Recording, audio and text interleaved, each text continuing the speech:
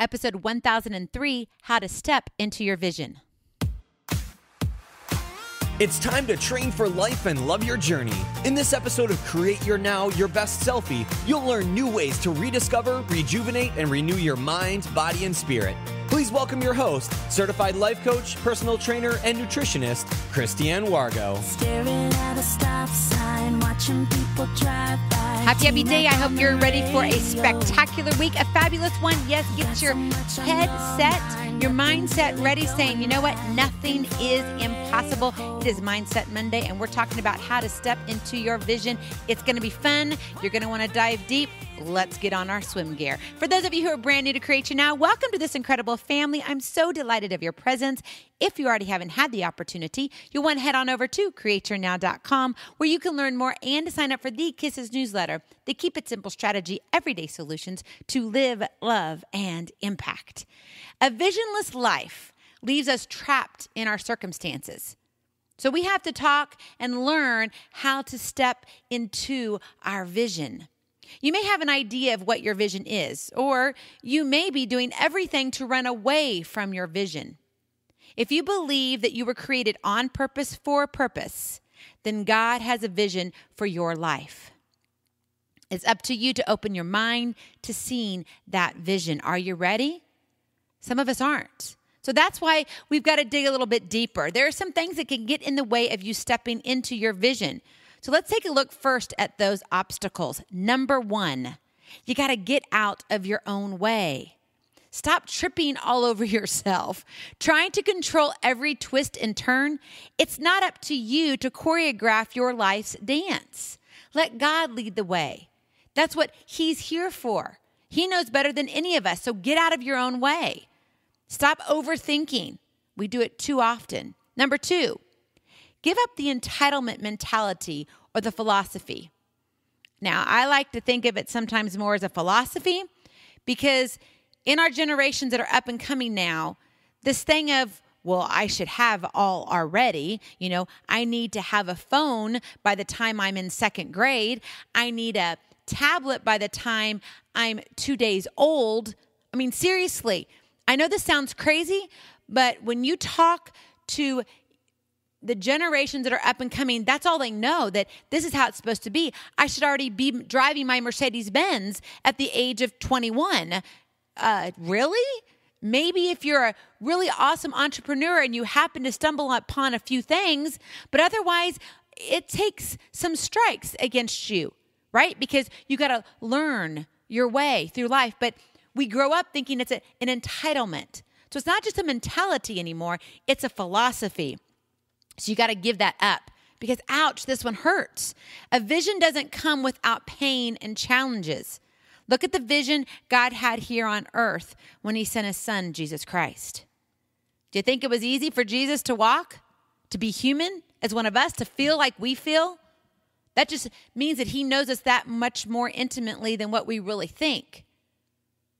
I mean, that really grounds me when I think that God sent His Son to know who we are, to be who we are. And I'm sure at times Jesus was probably pretty frustrated with us. Come on now. Don't you know who I am? You should bow before me. I am the Almighty. I'm the Alpha and the Omega. But a vision doesn't come without pain and challenges. Number three, you have to overcome the victim mindset. Whoa. Stop replaying and rehashing all of the should haves, all of the could haves, all of the would haves. You have the capability to achieve the vision if you're willing to leave the victim behind. And what does that really mean? The past. You can't sit here and say, oh, but it should have gone this way. And if it just would have gone this way, then I wouldn't be where I am now. That's a victim mindset. That only keeps you down in the ditches. And that's not a safe place to be when the tornadoes come. No, siree. Your past does not define whom you're becoming if you live as a visionary. So if you're living as a visionary, if you say I'm a visionary, that means you've already said my past does not define me. It may help to refine you, but it doesn't define you. This is forward thinking, letting go of what you cannot change and understanding your value. John C. Maxwell says this, a minute of thought is greater than an hour of talk. You and I do a lot of talking ourselves right out of our own worth.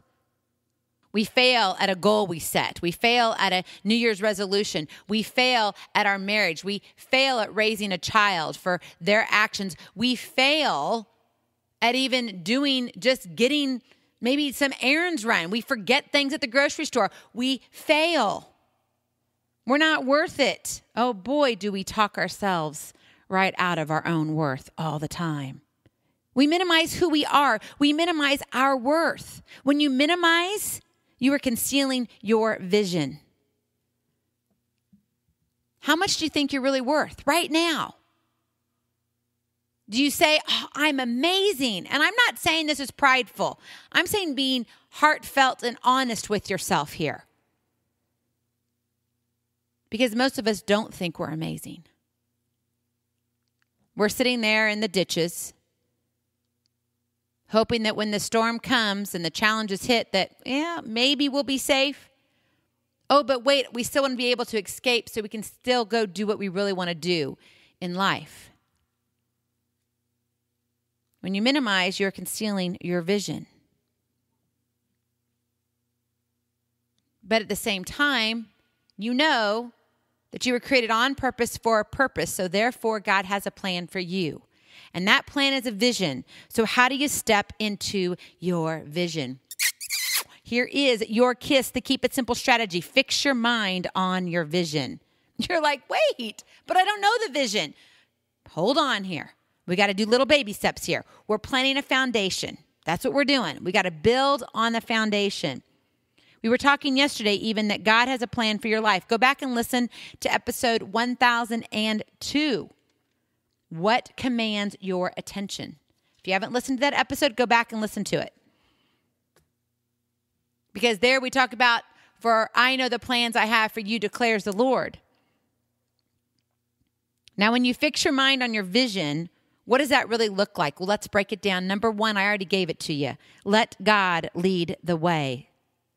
He knows best. We don't. He does. He's got it all worked out. Let God lead the way. Number two, allow the doors to open and close. This includes your ideas and your thoughts and your perspectives. Just because you've been working on something doesn't mean that that's what you're supposed to be doing right now. It could be just a stepping stone. I can hear you right now rattling in your head. Oh my gosh, I've been working on this project, this business. I want to get off on the ground. I've been working on losing weight. I've been working on my marriage. And, I feel like this is the direction I'm supposed to be going. This is what I'm supposed to be doing. I've been working towards this, maybe for months, maybe for years. And now you're telling me maybe I've not supposed to be going that way? Yes, I am. But you have to allow the doors to open and close. Sometimes when doors close, what do we try to do? Oh, we try and run up against that brick wall and we try to bang them down and bang them down. Is that really helpful? We need to learn from our brick walls and then look for the open doors, the peekaboo, the little cracks in the windows, and seeing maybe that's where we're supposed to be. Because I promise you, God is going to show you. You have to let God lead the way and then allow the doors to open and close. And number three, take aim on His plan. His plan is perfect, not your plan. That means you have to let go. No more control. You have to surrender. And surrender is hard. It's so hard. That means you're giving up what? Control. And as a human being, that's what we love. Besides love itself, we truly indulge in control. We want to know what's coming next. We want to plan for our future, whether it's our finances, our marriage. We have dreams and we try to say, okay, I want to be able to earn this much money when I get out of college. And then after that, I want to be able to get married. And then I want to start to have a family. And then I want to be able to have my dream home at this point. We try to plan everything out. And if you look at it, our society does the same thing. It tells us you should have a plan. And I'm not saying you shouldn't plan. Don't go down that street with me. Yes, you need to have a plan for finances. You need to have your eyes wide open. But the thing is when we're trying to control every single step, we're missing the boat that God has sitting right next to us. And he's trying to get you back on track. Take aim on his plan, not yours. His plan is perfect. Maybe you want some help with this. It's not easy trying to figure this stuff out on your own.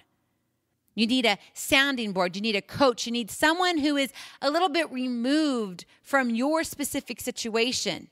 Someone who's not emotionally attached. Because when we involve emotions, that raises the stakes to a whole new level. You want to know how to step into your vision? Click on the link, Take Aim, in the show notes. I have a free gift for you. It's a coaching call with me. When you click on that link, a little form pops up. That begins our conversation. We will get you scheduled for an actual call. Now remember, sometimes when I get back in touch with you, it may go into your spam folder. So always go looking in your spam or junk folder. Many times I've had people say, oh, Christine, you were sitting in there for weeks. I'm so sorry. And I'm like, that's okay. Not a big deal. If that happens, we go ahead. I make room for you. Okay. It's my way to serve you right where you're at. So click on the link, Take Aim. You can step into your vision, but you have to understand whose foundation you're building it on. Is it God's or is it yours? Don't let your distractions lead you to a visionless life, leaving you trapped in your circumstances. Your focus is not on your vision. Your focus is fixed on God, who reveals your vision. I love you so very much. I cannot wait to see you on the other side. Blessings, hugs, and lots of love. We'll talk to you real soon. Bye-bye. Feeling inspired, ready to train for life and love your journey? Visit createyournow.com for more incredible resources to help you along the way. We'll see you next time on Create Your Now, Your Best Selfie. And remember, always be sure you consult your physician before beginning any health and fitness plan.